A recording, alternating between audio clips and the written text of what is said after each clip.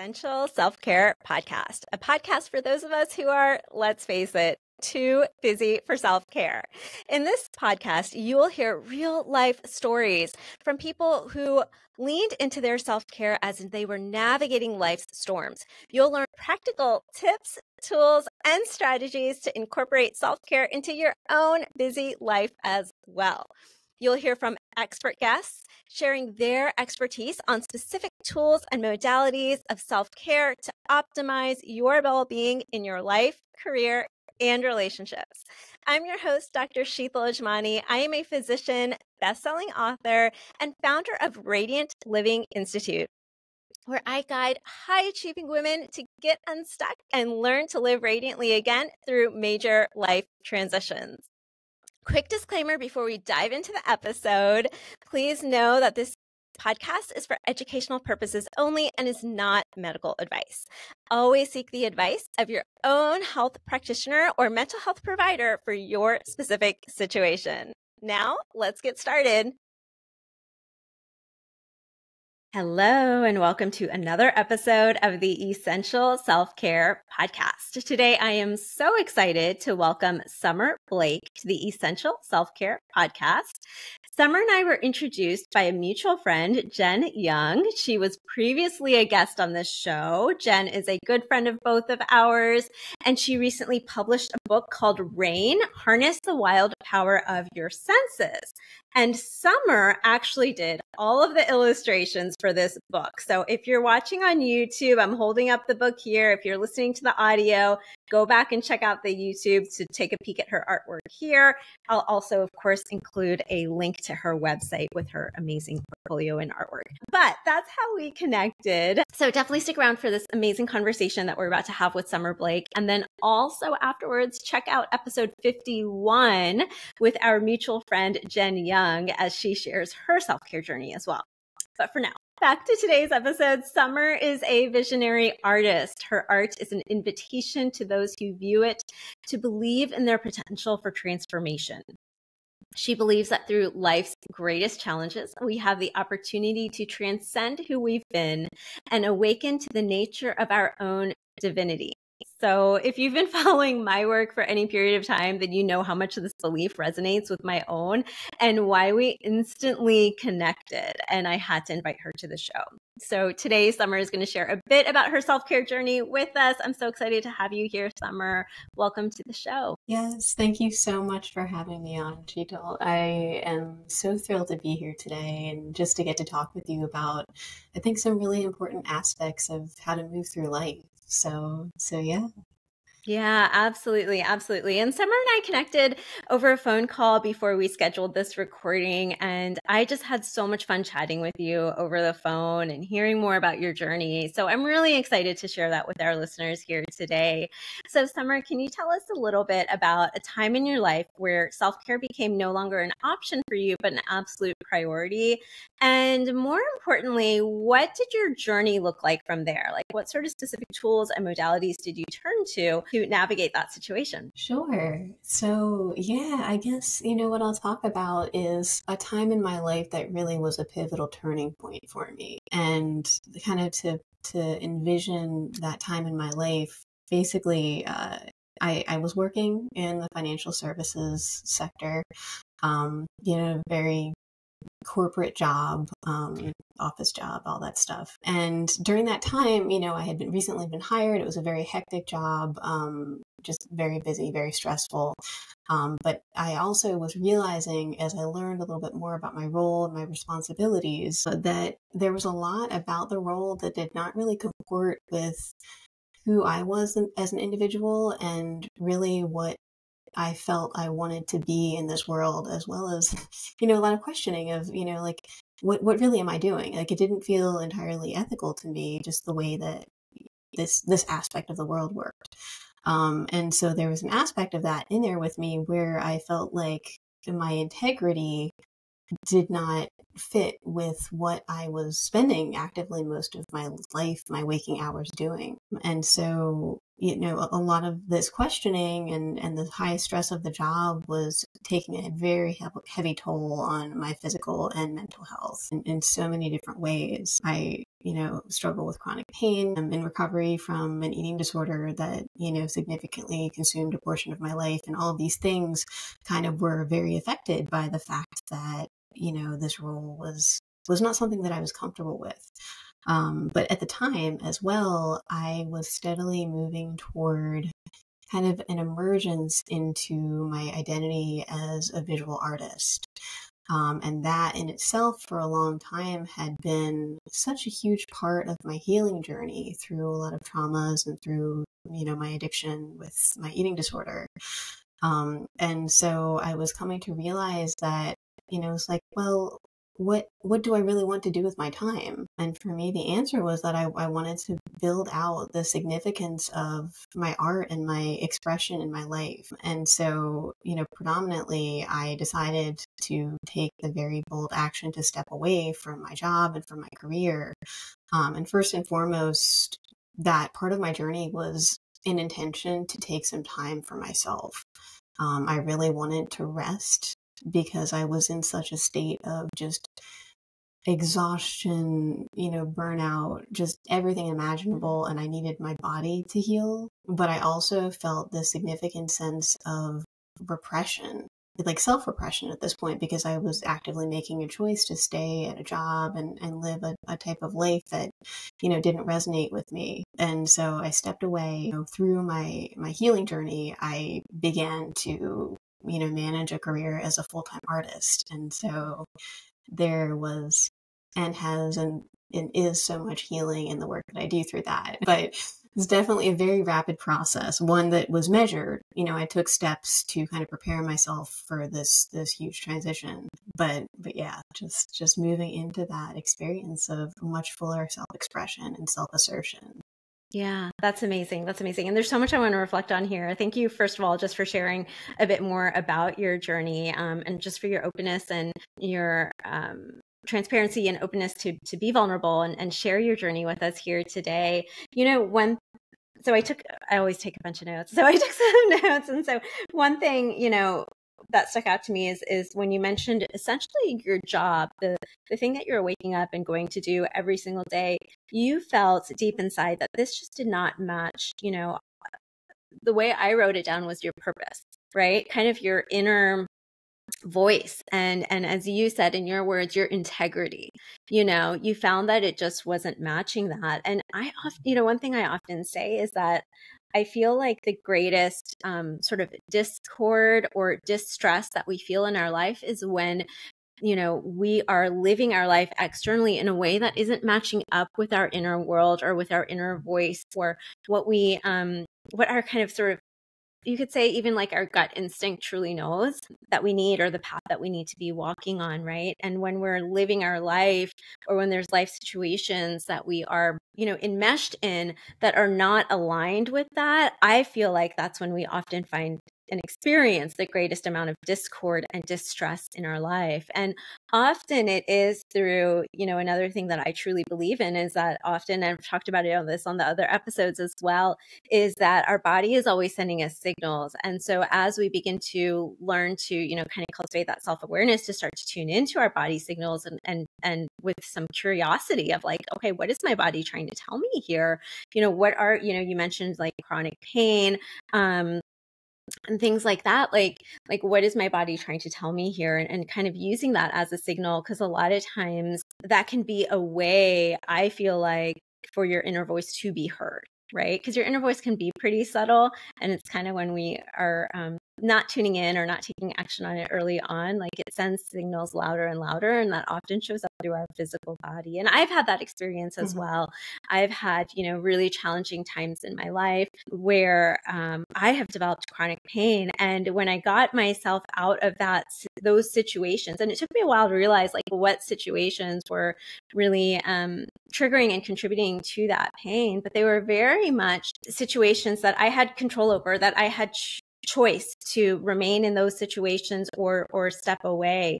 And when I stepped away, that pain like immediately resolved. And it's just, such an interesting testament to how our body is kind of always sending us those signals. And then another thing I really wanted to reflect on and really just kind of point out for our listeners and emphasize for our listeners, because I really love this question that you asked yourself, or you asked yourself, what do I really want to do with my time? I think that's just a really powerful question for all of us to think about, because for all of us, and I think especially coming through the pandemic, it really made it even more clear to so many of us how our time here really is limited. There really is a limit to that. And so with that limited amount of time, and none of us know how long that time is, that's one certain things. None of us know one certain thing. I guess two certain things. One, that our time is limited here, and two, that none of us know how long that is or when that's going to be. And so really thinking about, what do I really want to do with my time? How do I want to spend my time? How do I want to invest that? I think really thinking of our time, we think of money and finances as a resource and as an asset, but time is, one that cannot be replaced and that we can never get back, right? Like time is such a valuable resource and asset. So how do we want to spend our time? That really stood out to me, that question. Mm-hmm. So I really love that. And then also how you mentioned that the first thing you did when you left your corporate position was really, you had it in your mind that you really wanted to initially emphasize rest.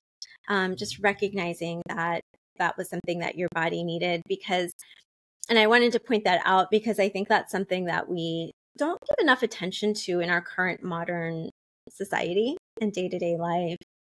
Yet rest is so vital. There's so much I could talk about rest with regards to how it affects, just nervous system regulation and things like that. For now, I just want to comment on that. I was really happy to hear that because I think that's something that is often so overlooked in our modern culture, but it's just so important. So you have now, transitioned to full-time artist where, another really beautiful thing that you mentioned is that you are experiencing self-repression, continuing to spend your days doing something that really didn't match your integrity. And now you have transitioned to self-expression. What was that? That's so beautiful. Self-repression to now, this journey to now self-expression in your day-to-day life. So what does that look like for you now? What sort of differences do you notice in terms of how you're feeling physically, mentally, emotionally, through that journey? It's a great question. And I actually want to quantify it. I want to clarify an aspect too, because currently I've kind of been in and out. I started out as a full-time artist. Currently I'm working part-time, at an additional job to secure kind of some reliable income. But I think it's important to highlight that aspect too, because there's the reality of the journey and the fact that, we hear these glowing success stories of people who suddenly just launched a new career and everything seems like it's just moving perfect. And for me, it's really a profoundly complex journey and, continually assessing and recalibrating our needs and our placement in life. So for me, it's really that experience of gentleness with the process and understanding that, there's not the happy ending that you reach, but rather there's a journey of getting to understand and build your relationship with yourself. And for me, that really is getting in touch with those needs in a much more profound way. That's just really being real with how you can live your life, especially in the context of this insanely complex world that has so many demands and ways of being. I love that you mentioned that. And I want to just pause and emphasize that because I think that's something that we don't talk about enough. Right. I think we hear so many stories in media now, just social media and things like that these days, leaving your 9 to 5, starting, going off on your own, starting your own thing. Right. And I did too, I left clinical practice. It was, a journey to that point, certainly. But I think it's something that we don't talk about often is what that journey looks like afterwards. Right. That is also part of the journey as well. And that, like you mentioned, it can be very complex and nuanced. And there's a lot of ups and downs there too. And I think that we just don't talk about that as much. You kind of see all these, I don't know, stories and kind of hyped up stories often on social media of what that can look like. very idealized versions, but realizing, I think we don't talk about it enough, sort of the ups and downs of that journey as well, and how that can take a lot of twists and turns as well, right? But like you said, all along that journey, it's really about getting to know yourself better and deepening that relationship with yourself through all that nuanced and complex journey. I mean, that's just life, right? Like life is nuanced and has layers and complexities to it. And so along that way, continually, and one thing I always say is like a radiant life starts from within. It's really, I think all of these experiences and challenges really are opportunities for us to deepen that relationship with ourselves, and knowing that the external situations may not always look the same, and they're not meant to always, continue to look the same or in a certain way all the time. Like we're meant to continue to flow with it. Quick shout out to today's sponsor, Reclaim Your Radiance, Radiant Living Institute's signature coaching program designed to help you reclaim your worth, renew your energy, and restore your happiness in your life, career, and relationships. This 6-module curriculum has already helped countless women rediscover themselves through life's storms. From setting difficult boundaries within toxic relationships, to finding their inner strength and power while navigating divorce and co-parenting, to aligning their career and business with their authentic self, and to learning how to live for themselves again after their kids have left the nest. This program has been a guiding force for women to live unapologetically and shine brightly within their lives once again, or often, even for the first time ever. Experience the results for yourself. Head over to radiantlivinginstitute.com/reclaim-your-radiance to learn more and get started. Absolutely. Yeah, I think that's really for me a crucial part of the process. And I think did your question have to do with kind of the journey from self-oppression into self-expression?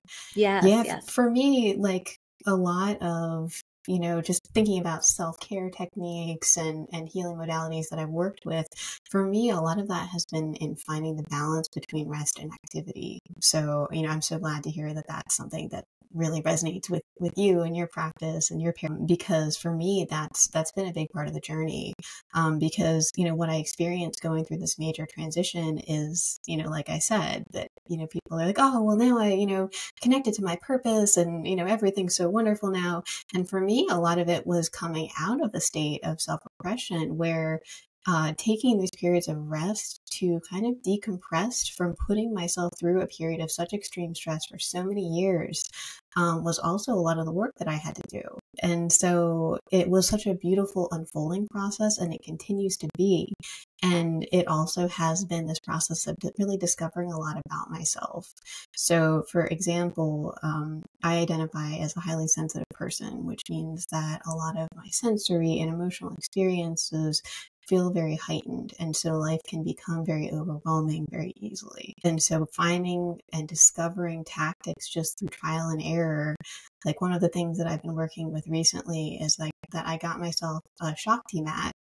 And I don't know if you're familiar, but it's basically an acupressure mat.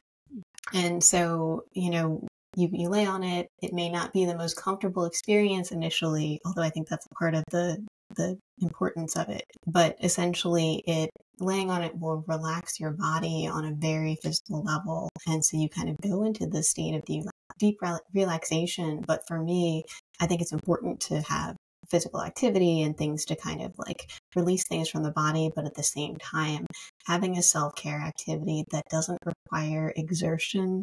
You don't have to fill up the bath and do all these things. And, it's just like you can simply lay down or you can meditate or whatever speaks to you.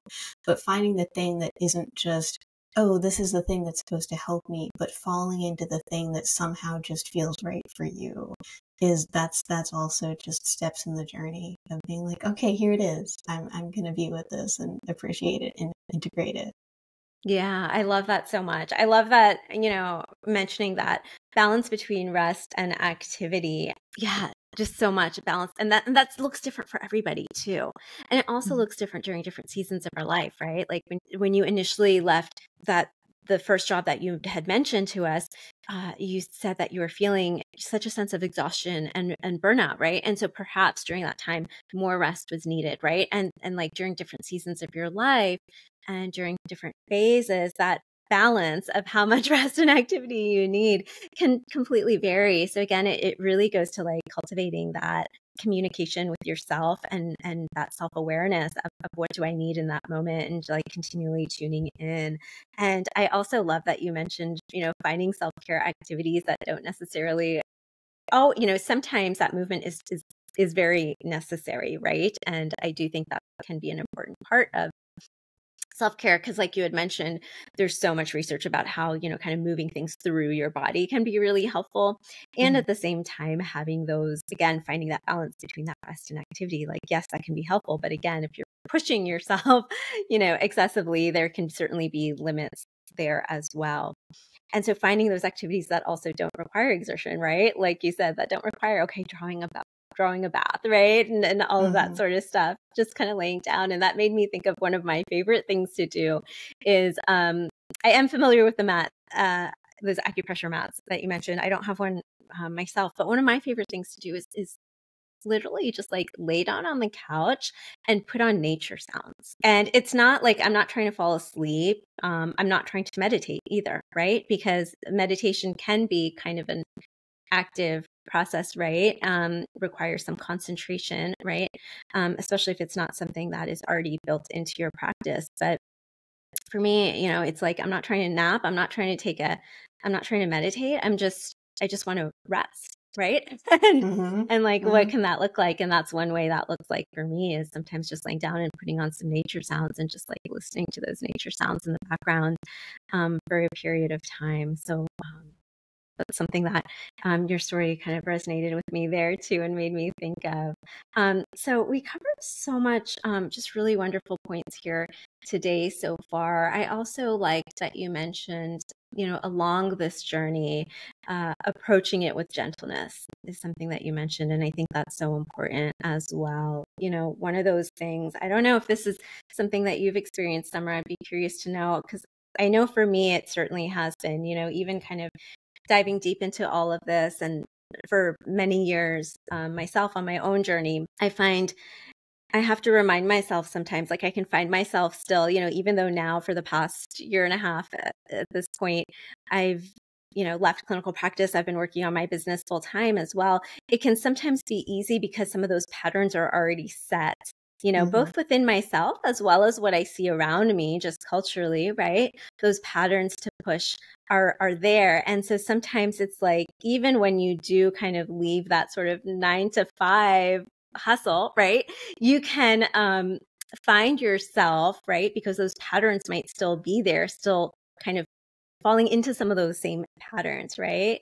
And so being mindful of that too, which I think has been a really interesting part of that self-discovery process, right? Because it's like, okay, these external situations have changed, but wait, now it's like, this is just me. Like this is now self-imposed, right? And so how can I find that balance on my own, like for myself? Is that something that has been part of your journey or self-discovery process at all? I'd say that absolutely it has been. I mean, I think this is again the process of self-inquiry and self-discovery of seeing, like you tried to make a change for yourself, and in many ways, like it's happened, it's there, and at the same time, there's a lot of subtleties to who we are and the patterns that we cultivated for a long time, periods of time that are still stuck.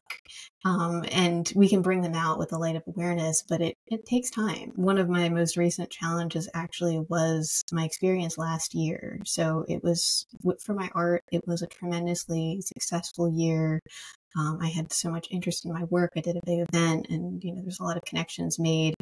And yet at the same time, I became so busy that I started to become my immune system began to tank.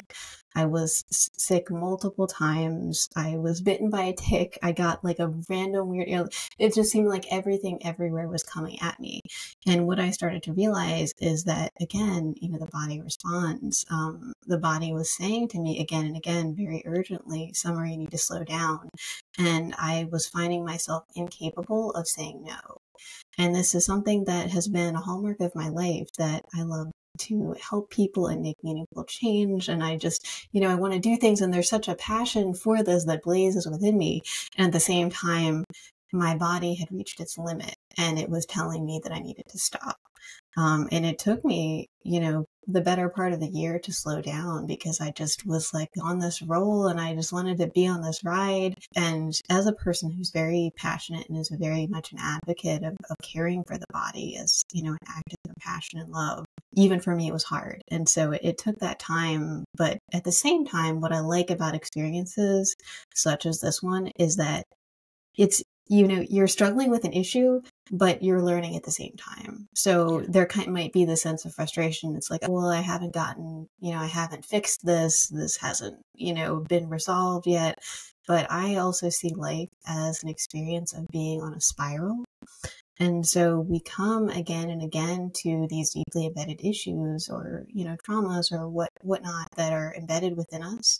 And it may not be that we see them once, we experience them once, and we fix them and they go away. I find that often they come again and again. And often if we confront them, we've done some work on them. And the next time might be a little bit more of an echo of the original situation. But we're still working on it. And I do think that deepens our connection to ourselves and our capacity to develop resilience if we're willing to address them and work with them. So it can be difficult and incredibly challenging, but at the same time, it's like, well, I sure did grow from that year and I feel so much stronger as a result. Absolutely. Absolutely. I love that. And I got, just such a beautiful visualization as you described that, of it being like a spiral and when, so often it can be kind of like, oh goodness, why am I going through this again? Right? Life can sometimes feel like that with certain experiences. But like you said, yeah, each time there's always lessons inherent in them. And it may just be a little bit more, nuanced or a different sort of angle on that lesson to be learned, right? It's not that you're necessarily experiencing the same exact thing over and over again, right? There's just these different nuances. And each time we are learning a bit more and diving deeper into this journey really of self-discovery, self-inquiry. So, goodness, Summer, I have enjoyed this conversation so much. I feel like just like when we chatted on the phone before this recording, I feel like there's so much more we could chat about. But for time's sake, I would love for you to share with our listeners where they can find more about you and the beautiful artwork. You guys, you have to check out her artwork. It is just incredible. Yeah, just incredible. So where can they find that? Yes, thank you so much. Yeah. And just to go a little bit very briefly into it, my art is really an expression of my own transformational journey. So it's very near and dear to my heart and who I am as a being, as well as what, I seek to inspire others toward in their own lives. So I consider myself a visionary artist. I work with the mandala as a sacred archetype of the universe and of the self. So if you want to find me online and look at my work online, you can go to summerblake.com. You can also follow me on Instagram as Art of Summer Blake. Same for Facebook. But yeah, love to connect. And it's such a profoundly beautiful experience to carry this message as a visual artist. Wonderful. Thank you so much. And I will include all those links in the show notes. Thank you again for being here today, Summer. Thank you so much. Such a pleasure. Thanks for tuning in to this episode of the Essential Self-Care Podcast. If you like what you heard, be sure to subscribe, leave a positive review, and share this episode with someone you know. And remember, your free guide, 6 simple yet powerful steps to create your radiant life, is waiting for you at radiantlivinginstitute.com. Download it today.